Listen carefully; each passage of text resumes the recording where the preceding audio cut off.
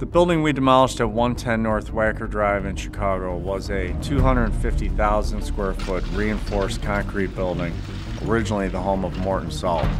We needed to take it down and had 90 days to do it. We thought it was going to be close. Our competitors thought it was impossible. The site sits directly on the Chicago River. Everything around it is huge towers, with the building itself butting right up to the lot line on all four sides, making it really hard to access with heavy equipment.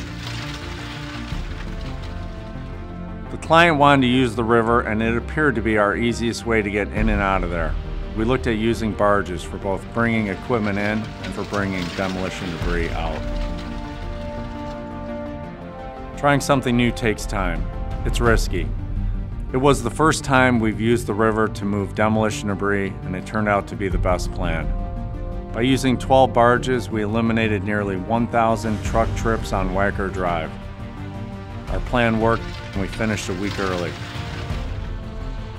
Ozinga is our partner, and we've had a relationship with them for years.